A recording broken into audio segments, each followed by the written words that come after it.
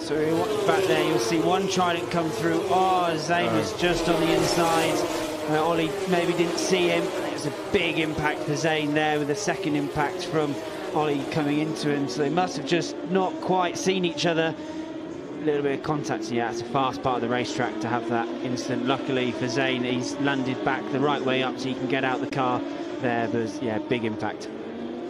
That's one of the places where new gravel traps have been installed as well, so they've done their job very, very well there. There you can see we've had gravel traps put in at several parts of the circuit, and that is just one of them, and they've done their job incredibly well.